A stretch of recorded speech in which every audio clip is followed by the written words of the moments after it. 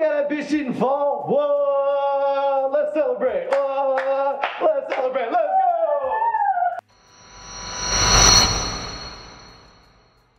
All right, so today we're going to be making two different cocktails, one from DCA and then one from Heaven's Door from Austin.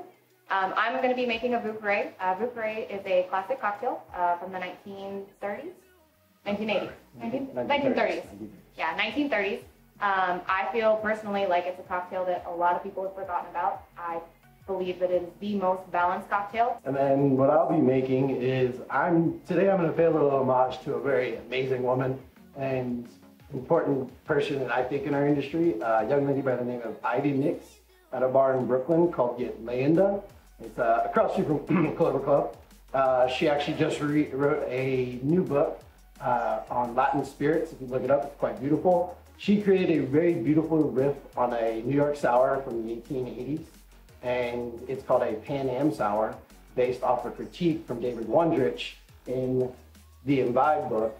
She kind of created this beautiful whiskey meets cachaça. Hi guys, welcome back. We are here with Deviant Cocktail Art. My name is Kaylin Gill. I've been in the industry for 12 years. Work at a cocktail craft place out here in Dallas. We are here with Austin Millspaugh. He is with Heaven's Door. I started before Heaven's Door working in Dallas, Texas, working for a couple bars, such as Standard Pour, Bouvardier. Got to cut my teeth here in Dallas and kind of learn kind of that bare bones classics and academic training in our bar industry. After leaving MIB in London 2 years ago, I then transitioned over to the brand side and started with Heaven's Door.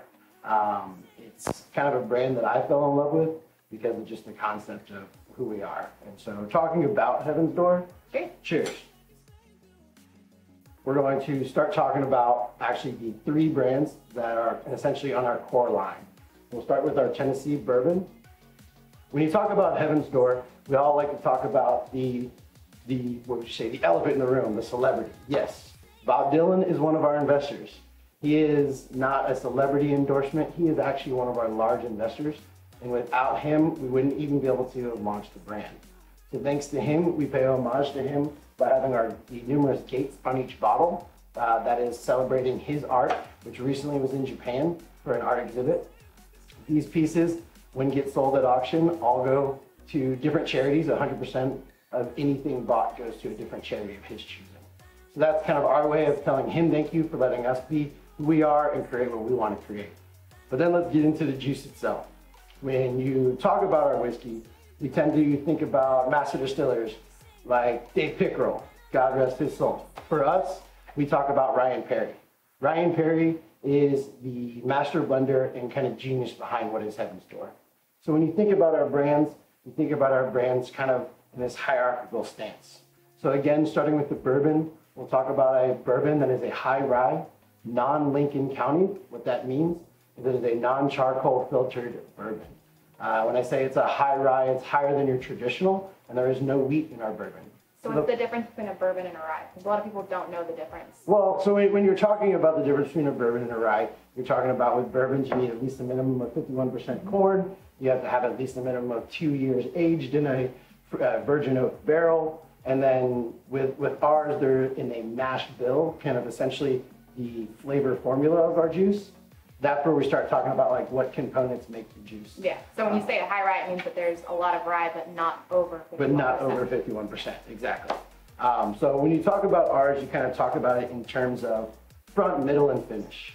I always like to say there's the tip of the tongue, there's a little bit of texture, and then you kind of start to, as you go to the back and middle, the small grain comes in. So essentially, when you're talking about bourbons, people tend to think that they're really viscous, they're very sweet. Yeah.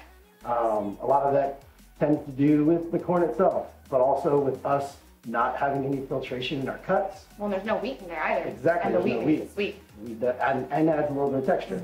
So with ours, we want our small grain to kind of be the co-star in the juice. So rather than it be like a tertiary flavor, something on the very subtle back end, we want it to have a kind of almost same platform as the large grain or corn. Yeah.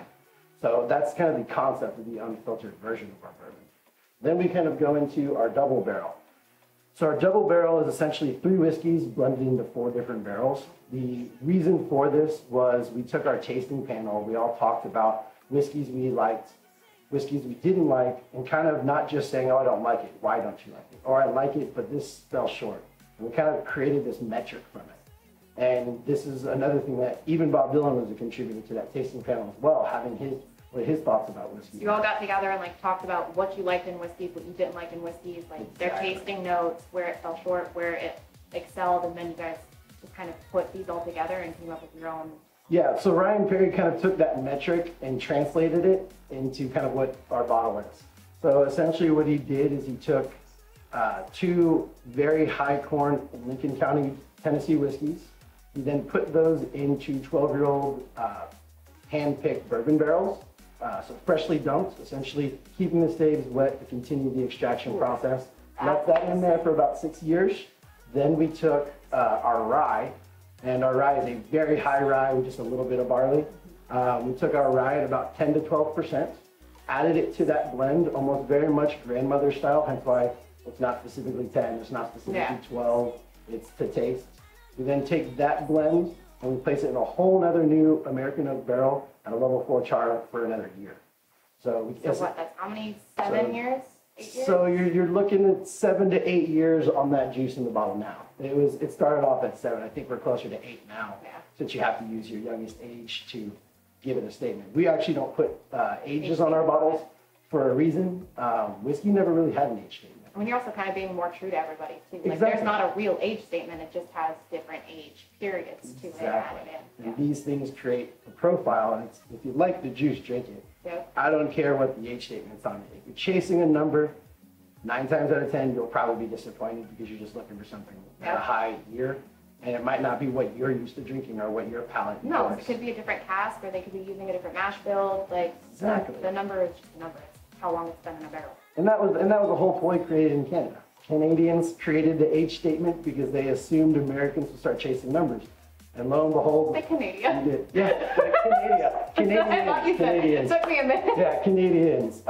So that was actually a marketing ploy done in Canada to create Americans chasing a number, which actually followed suit across the world, and that's why a lot of age statements are on quite some. So did Scotch fall after that? Oh yeah. Well, yeah. Scotch originally started as doing the blend. Yeah. They would blend it for consistency because at the time distillation knowledge wasn't very. I didn't realize strong. that Scotch started following that too, though. Like. Yeah, a lot of people thought that like Scotland was the one that started creating the age Yeah, that's what I thought. But I just now learned the Canadian thing. It was actually a Canadian thing, and then Scotland learned, oh, well, no, our stuff's older than that. We can do that. They'll chase that. And they do. And they do. And so that's how that started. So we kind of took that little bit of tradition where they didn't have age statements, and we're like, well, you know, we're not going to do that. We're not going to add it to our bottle because if you like the juice, you like the juice, and that's kind of what we hope. Well, again, you're being more genuine, and that to me resonates. I love when things are being very genuine, and like you said, you guys don't have age statements. Your juice is just your juice, and it's delicious, and that really should all that matters. Right, and that's kind of what we're going for with it. Let's jump to the rye. So when you actually get into our rye has a little bit of special nuances. As I said, you kind of have this like hierarchy when you're starting to talk about our whiskey. With our rye, it's a very high rye with just a small touch of barley. And so the reason for that, and the reason why there's barley in all 3 of our mash bills, is that barley creates a natural enzyme that helps natural fermentation. So when you're going from fermentation to distillation, that barley helps that activated yeast kind of do what it needs to so that we can then create our beautiful distillate. So it's like giving a 3-year-old sugar. Exactly. And it's 100%. It's 100% what you're talking about. But then with ours, we've noticed a lot of people tend to be polarized on ryes. It's starting to finally gain kind of passion for it once again. Is it because they have this weird thought process that rye is super spicy and hot? Exactly. They think it's too boozy. They think it's dry. The connotation of spice turns people off, and it's kind of one of those. If you don't know what it is, you should just try it. Yeah, and try different ones because they all have their own mash bill. They all have their own flavor profiles, and they're all beautiful. And essentially, back when rye was first originally popular, ryes were sweeter. Yep. Because their mash bills had a couple other things in them that kind of added kind of a sweetness to it. As where newer ryes now tend to have a little bit of dill notes, dry spice tones. And we're not saying dry as like you're going to dry your mouth out. No, just like spice dry, like baking spice dry. Exactly. And so with ours, we noticed we started carrying those tones. We wanted to give a polite finish. So what we actually did is we created staves in the south of France, in the Vosges region. We let them air dry. So French wood tends to be really tight fibers. And the concept of letting them air dry for 3 years, it also kind of like adds cracks in those fibers. I personally love French wood. That's my favorite to like drink. So I had some of your rye earlier today, and I was like, this kind of has like a carroty note. And I like looked at the back and I was reading it, and I was like, oh, mountains in French. Okay, exactly. It's like all that vernacular soaked into the wood.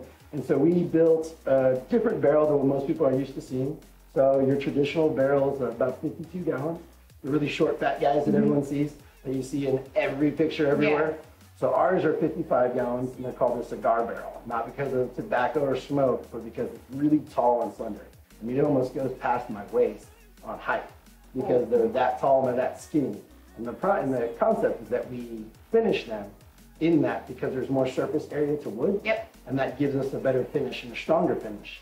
And that's why you notice. So it's kind of like a pressure cooker, essentially. Exactly. That's the whole, exactly. And what that does is it gives a politer finish. So you'll get this kind of texture in the front from your rye. It'll start to kind of cascade into this dry, nice spice. And then you get this almost.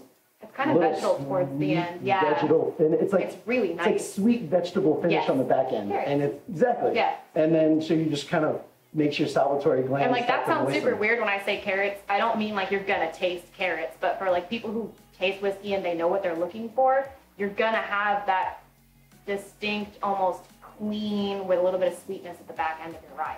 It's exactly what you say. It's from the mountains, and it's a little bit of a trick as well. So good. It's a little bit of a trick as well because it kind of makes you want to have another sip. As where some ryes, you'll kind of get that dry on the back end. You wait for a little bit. Slow down a bit. And so it's a little bit of a ploy, but we like it. We liked it mainly because of the flavor. But it's gonna work great in cocktails too. Because it's gonna have that like that part that you're talking about that makes people want to drink. You can make that come out more in cocktails too. And it's 100%. great. It's so much fun. Without question. If anyone's curious about knowing your whiskey without just looking up kind of what this brand or whatever other brands you're curious about are, one of my favorite books to grab is Bourbon Empire. This is a great history on whiskey. It's not too thick like a lot of the other ones are. It's really concise and very beautiful. Essentially, Drew Garrison, a good friend of mine, always says, when you're trying to learn about whiskey, read a history book. When you're trying to learn about history, look up where whiskey's been and what it's done. And essentially, they kind of go very hand in foot. Have you ever had anybody tell you that when you're trying something not to read on it before you try it? Because I know when I bartend and I make cocktails, I don't tell them anything. They're like, oh, what's in this? And I'm like, try it first. Oh, exactly. This is the name of my game. Try it first. Tell me what you think, and then I'll tell you what's in it. Without question. Because then you don't think about what's in it already. Yeah, the suggestivism is a real thing. Yep. And when you tell someone this and this and this is going to be in it, that's all they're going to taste. They're not going to look into like deeper notes, and they might lose something that they might really appreciate about it. And also, if you try something for the first time, try it like 4 or 5 times. That's when you get the best assessment of like where you are, if you like it or don't. That's one of my mottos. Is I'll try everything twice, sometimes 3 times, because it could have been an off day. You might have eaten something earlier in the day that destroyed your palate. You might not be in the mood. It really just depends on how you are that day. Exactly. Ate something greasy, ate something spicy. Yep, had something super clean and fresh, and then you go to something that's super big and bold, but it's gonna be really big and bold. And I think a lot of people forget that when they're trying new things. You have to remember what you've eaten. 100%. Or drank, or smoked, or whatever. Like, what you've done throughout that day is going to affect the way things taste. Try it again. And then try it again. And then again. Try it neat. Try it on a rye. Different days of the week. Yep. Awesome. Well, you want to get into making some cocktails? Yeah, let's make some drinks. I'm excited. Me too. Cheers. Hi guys. We are going to be making a Bouquet, which is a classic cocktail made in the 1930s. It is a cocktail that I think that has been forgotten about. And so we're going to bring it back and teach you how to make it. It's the most balanced cocktail in my personal opinion.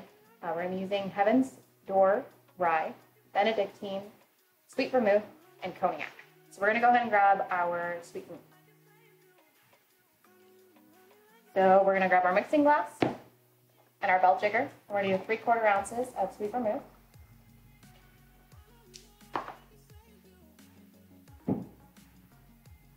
A 1/4 ounce of Benedictine. Now, if you know how to do a bar spoon, I would do a bar spoon, but for consistency purposes, I'm going to tell you to use a 1/4 ounce.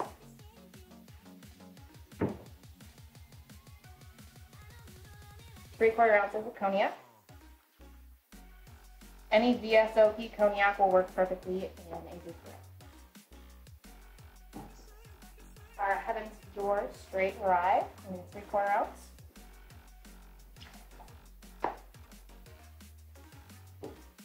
And then we're going to use Peychaud bitters and Angostura bitters, 2 dashes of each. That's nice.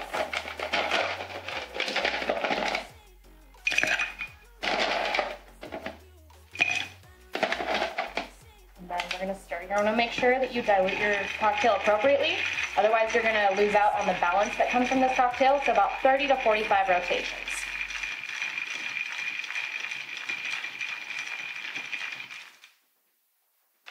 I'm going to grab our rocks glass and our julep strainer. You can use a hawthorn strainer if you don't have a julep strainer.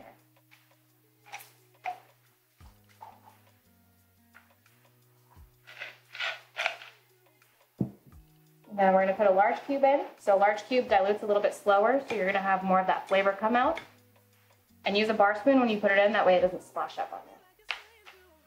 And then we're going to zest a lemon right over the top. Give it a nice twirl, right over the edge, and cheers. We have a Bouquet. Hi guys, my name is Austin Millspaugh with Heaven's Door. Today I'm going to be going over a variation on a modern classic cocktail from the 1880s called the New York Sour. This variation was created by a bartender by the name of Ivy Mix at a bar in Brooklyn called Linda.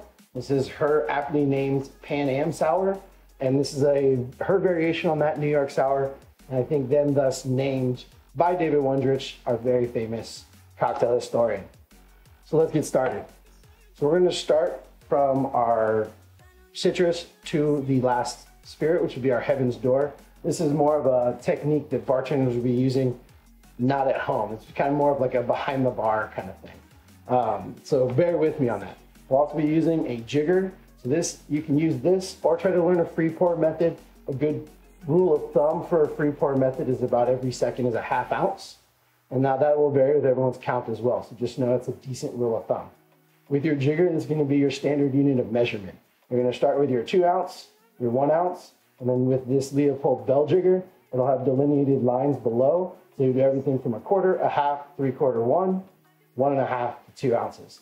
So that would kind of give you some form of standardization you're doing this drink. We're going to start with our orange juice. It's freshly squeezed orange juice. So when you're actually doing your fresh squeeze, make sure to strain out your pulp.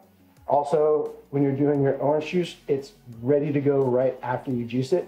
As we're with lemon juice, it's about 6 hours after it's freshly squeezed. That's kind of great to the American palate. Lime juice is about 4 hours. Just kind of things to think about. We'll start with the OJ. As I said, we'll use 1/4 ounce. That'll be the bottom line in your bell jigger.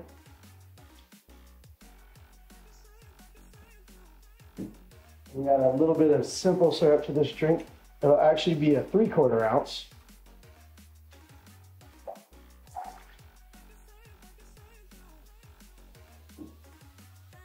We'll be adding cachaça, which is a new addition to what the New York Sour originally is, at 3/4 ounce.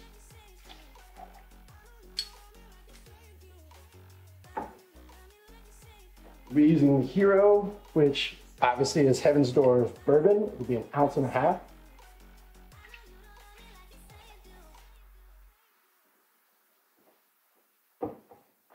We're going to be building the drink, then adding ice. This is going to help so that your drink doesn't get over diluted.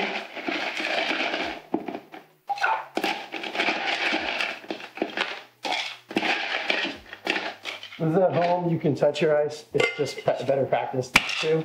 We're going to shake with our large tin away from you, your small tin towards you at a 45-degree angle to lock in your juice. When you're shaking your drink, make sure to go back and forth. You can go as fancy as you want.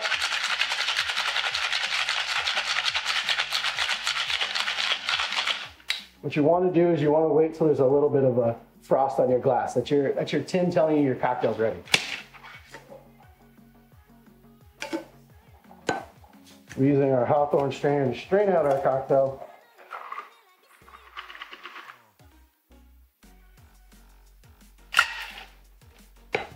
Now what we're going to do, this is a very interesting technique, we're going to be layering a Malbec over the top.